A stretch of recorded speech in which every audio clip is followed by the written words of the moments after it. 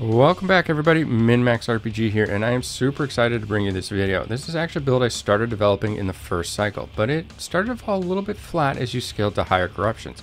However, with the addition of the World Splitter in the second cycle, this build has a whole new potential, and a lot more fun. We're going to cover the build completely unapologetic to the rock music. Enjoy. So the general gameplay will look something like this. Use Void Cleave to travel, and then slam down with a Racing Strike. Use Void Cleave to travel, slam down with a Racing Strike, pick up any of the loot that you would like. Very simple, very fast, and very effective. The basics of the build revolve around a 1-2 punch of Void Cleave and a Racing Strike. Void Cleave is actually going to be a traversal skill. We're going to transform this and allow us to kill enemies and at least proc things along the way, just making our clear speed a lot faster. Also can get Obliterator. This is going to allow our next Racing Strike to be a critical strike. Keep in mind, Racing Strike does not need to be your next ability, so you can Void Cleave multiple times, use Healing Hands, whatever it may be. You could even use other buffs if you like to. As long as you use a Racing Strike after hitting an enemy with Void Cleave, it will be a critical strike.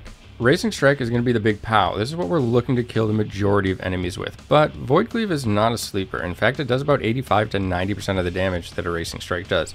This may change as you continue to scale, but in the beginning or early stages, it's going to do a large portion of damage as well. So you have two very hard hitting abilities.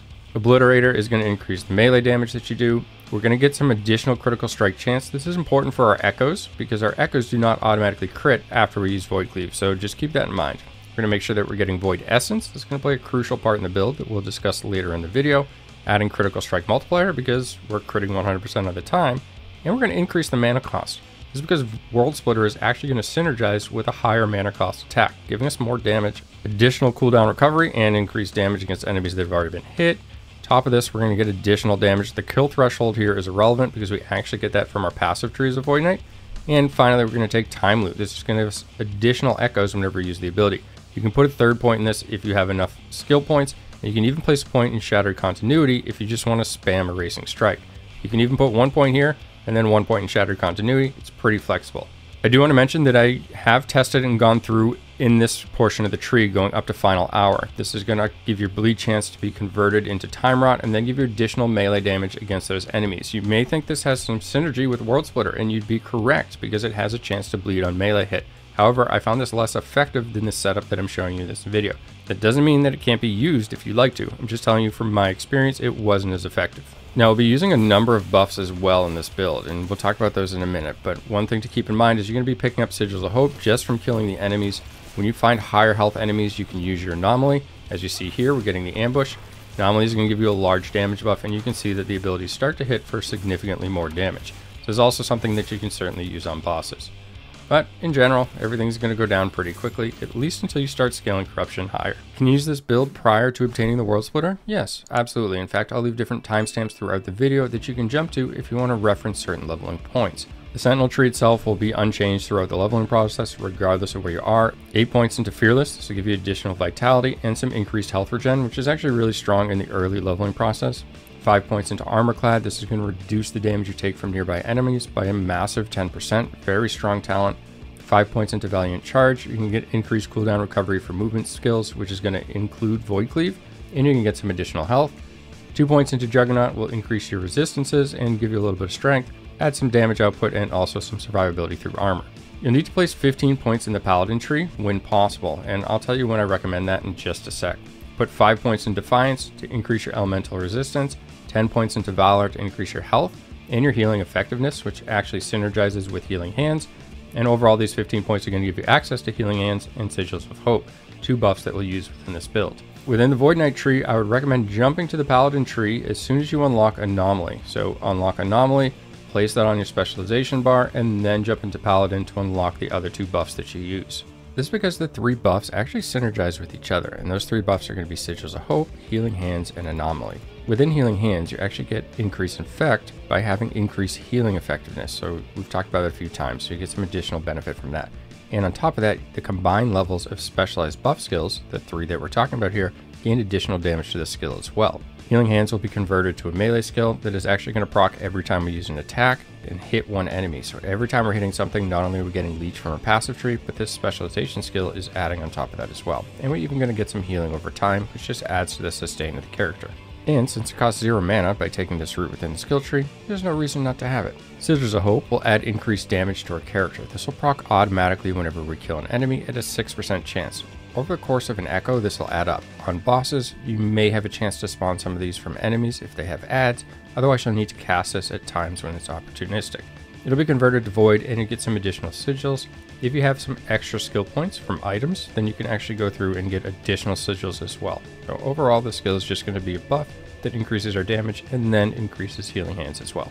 The main component of Anomaly that we're looking for here is actually to have this effect here. The time bubble is going to shred void resistance, and we have no other source of this within the build, so this is really important when we're attacking bosses. On top of that, we get some increased attack speed, cooldown recovery, and other various effects that help the character's output. The Void Knight tree is very straightforward, and I'll leave a leveling path for this within the description of the video. That way you can check this out and go point for point if you'd like to. I also want to mention that the remaining points we have will be going into Future Mind to finish out the build, and then you have a few flexible points. I would recommend putting them into Increased Echo Chance. For the progression, you'll place 6 points into Temporal Corruption. This is going to increase your void damage, 3 points into Abyssal Endurance, going to increase your health, as well as a couple more resistances, 1 point into World Eater. This should be enough leech for you throughout the build in order to keep your character alive after you've attacked something. From there, you can place 8 points into Void Blade, increase your melee damage with both of your 2 hard-hitting abilities, 2 points into Doom Knight, which is going to be necessary in order to unlock remainder of the tree, 5 points into Finality. This is going to increase melee void damage and also give you a 10% kill threshold. Really nice as the boss's hit points continue to scale. 4 points into Woe, increasing your melee damage, but more importantly, unlocking Singular Purpose when you get there. And the 5th point that you need in order to progress the tree can be picked up by Void Corruption. I would choose this node later because it scales with the number of points you have within the tree. So by taking it later on, you get a little bit more value once you pick it up. Prior to that, you're getting kind of minimal value. 4 points into Singular Purpose. This is going to give you a large void damage increase. 5 points into Eternal Form is going to add to your tankiness. You're going to get Vitality, increased health, and then additional health per Vitality. Then you place a point in Essence at the end. This talent is not so great on its own, however, it gives you access to Void Well. When you have 3 or more Void Essences and you drop below 0 mana, you consume 1 Void Essence to set your mana to 30% of your maximum pool. This is how we sustain our infinite mana loop with this build. And that's because we have a 100% chance to gain Void Essence on crit, and we always crit with Erasing Strike if we use it after Void Cleave hits an enemy. So hit an enemy with Void Cleave, crit with your Erasing Strike, generate these Void Essences, and keep your mana pool full. Not necessarily full, but it keeps you at 30%, and the higher you scale this mana pool, the more damage you do through the World Splitter, and the more sustain that you have. Once you get about 350 mana or so, you should not be going If you are, you can always adjust the number of points you have in Time Loop, but since this won't cast if you have negative mana, it really shouldn't be an issue. In general, the sustain of this build is very high. 15 points into Dread, increased movement speed, increased void damage, both very strong. Then you start going into Echoing Strikes. This can give you increased Echo Chance. Here you get some additional melee attack speed, additional Time Rot, which is pretty negligible for the build, but again, Echo Chance. Even more Echo Chance, increased mana cost, which adds to the damage output of the build. We actually want our skills to cost more mana. Then we'll jump into Future Mind to start increasing that mana pool as mentioned, and then you can take the remaining points, pump them into Echo Chance, or even increase melee attack speed and Echo Chance if you prefer. Some general gameplay tips for this build include using Void Cleave strategically. You can use Void Cleave to travel a large distance, or you can use it to move a short distance and avoid enemy attacks. Carefully repositioning your character is vital for the success of this build. Using abilities like Sigils of Hope or your other buffs have a cast time, meaning that your character will actually be stationary, so make sure that you're using these at appropriate times so that your character doesn't get hit by incoming damage while trying to buff. Healing Hands does not cost any mana, and it can be used even without an enemy there, and this will still heal your character. Provided you're sustaining your mana, every cast of Erasing Strike will do 3 or 4 casts of the ability. That's because you'll generate 2 echoes automatically and potentially generate another echo through your passives. This makes helmets with the implicit property of increased echo damage when a skill is echoed very strong for this build, so be on the lookout for items like that. There are also some idols that will increase your damage after a skill echoes. However, I've actually found the idols that just increase your melee void damage to be more beneficial for the character, because you're always gaining benefit of this. Increased melee attack speed does benefit this build, because it allows your attacks to get off quicker, and then reposition your character to get to a safer location. Increased cooldown recovery speed is also good for this build, just like it was in the first cycle. This is just going to allow you to not have to necessarily take certain talents within Erasing Strike, but it also allows your Void Cleave to recover quickly. Dark Stride will also give you an additional charge for Void Cleave. It's not mandatory for this build, but it makes the gameplay a lot smoother. The World Splitter, which has been shown in several screenshots, but I do want to talk about this item as well. You can get increased melee void damage, which is beneficial for the 2 abilities you use to kill enemies. Increased area for melee skills per 1 mana cost. This is the reason why we're increasing the mana cost of Erasing Strike, to make sure that it hits the whole screen. Increased critical strike chance for melee attacks per mana cost. Now, although this effect is actually negligible for Erasing Strike, there are occasions where we'll use Erasing Strike without casting Void Cleave first, or perhaps Void Cleave just misses an enemy. And again, Void Cleave does some really good damage itself, so getting a higher increased critical strike chance is good for that skill. 1% melee critical strike multiplier per 10 max mana. Not only does the maximum mana of our character scale with the ability to increase our mana sustain, it's now increasing our damage as well. Just really good for the build. Essentially, once we get everything covered, like maximizing our resist, increasing our armor to an acceptable level, getting enough movement speed, and enough health to survive, we're just pushing mana to the extreme. In fact, I think it's capable to reach about 1000 mana with this build, which will greatly increase the damage output. Feel free to leave any comments. If you have questions about any of the other items, I'll scroll over those as well, just so you can see what I'm using. This will also be available in the link in the video description. But in general, at this point in the game, I'm still working on things like blessings. The character sheet will be updated, and I'll have an updated video as well as this build pushes higher corruption.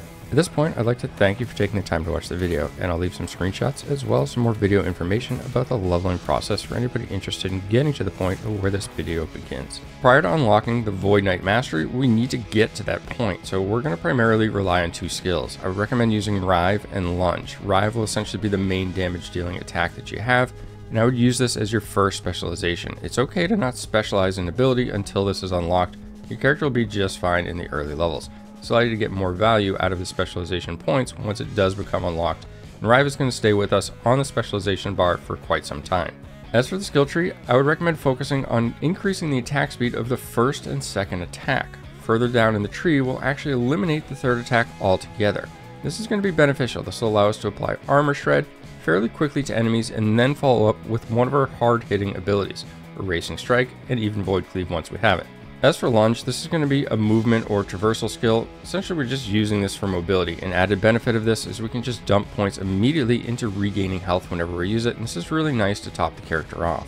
But what you'll do is take Lunge and you'll actually de-specialize that skill. Then you can place Erasing Strike on and start to buff this skill. This is going to give you a little bit quicker clear time.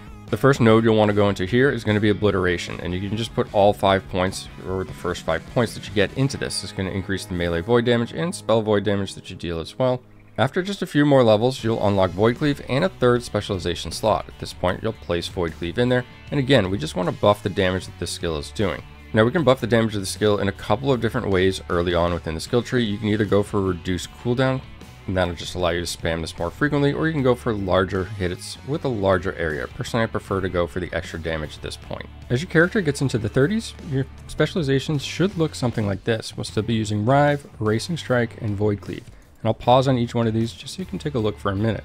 Keep in mind, with the Erasing Strike tree, you'll have 3 points into Prophet's Onslaught at this point. However, as you venture further into the Void Cleave tree, at least for the leveling process, you'll eventually unlock Obliterator. For the 4th specialization that you've now unlocked, you can use Lunge. However, I would recommend de-specializing that skill when you unlock Anomaly and swapping that in. So choice is up to you if you want to spend the time specializing Lunge and then just removing it in a little bit.